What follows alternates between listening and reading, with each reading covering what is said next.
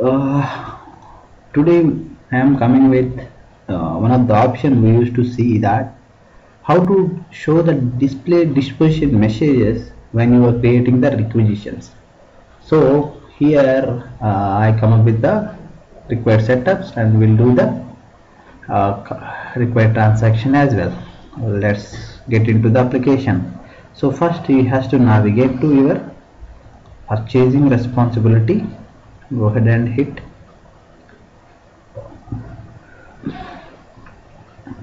It is sometimes the requester used to keep requiring material for an item, whereas there might be a similar item so which is available in stores. So in order to create requisition, we can put some messages that check other items which may meet your requirements. So such messages, if you want, you can go ahead in our organization in purchasing options. So you have to check display disposition message checkbox.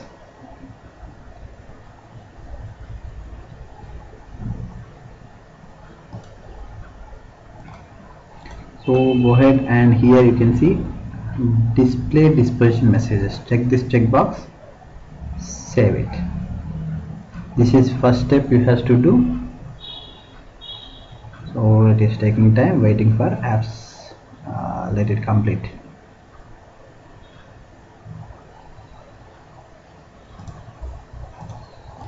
You can see your changes has been saved. So display disposition messages checkbox has been enabled. So close the window. Okay, so go back to your inventory items. Go ahead, put your cross references, which are all item you want it to show this display message. Go ahead and hit cross references. So this is the inventory organization. So go ahead and put your own cross reference type if you want. Let's suppose I want to be some pep cross 1. So I'll put pep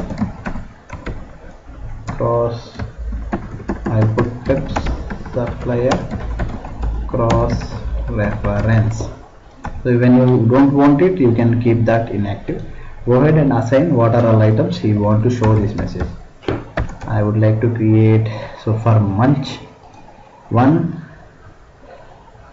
this is I want to display for all organization.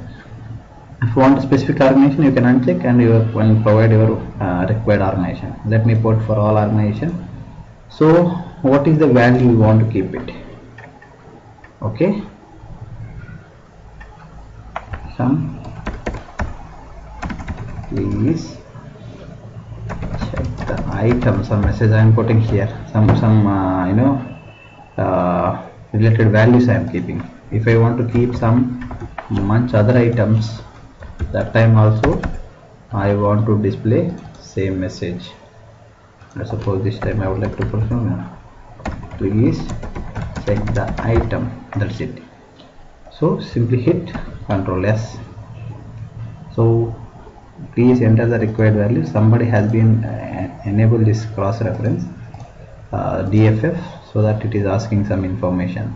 Keep something here, so something here, so that it won't allow or it won't stop us to save this record.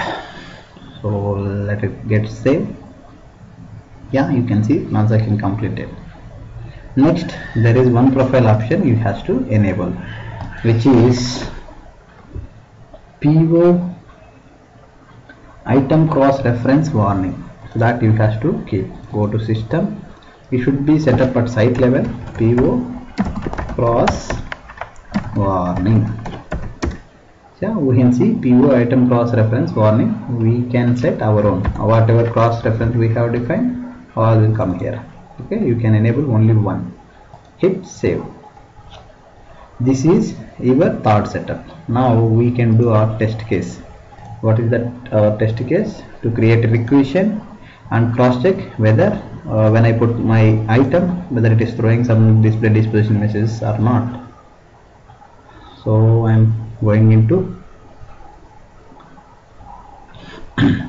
my purchasing related responsibility, and I will create a requisition.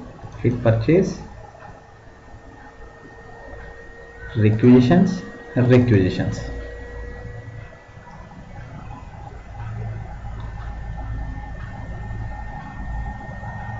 Let the form get open, and we'll put month 1 and month 2 items. Then we'll see whether it is throwing any display disposition message or not.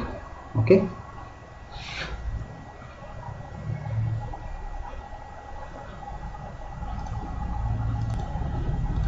Form get opened, so click here, or I can go ahead and set up my I have set this for all items. Just put your item.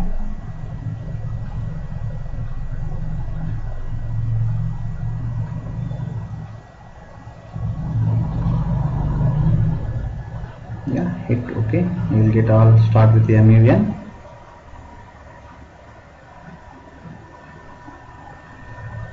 So hit first item, since we have configured the cross reference rule for this item.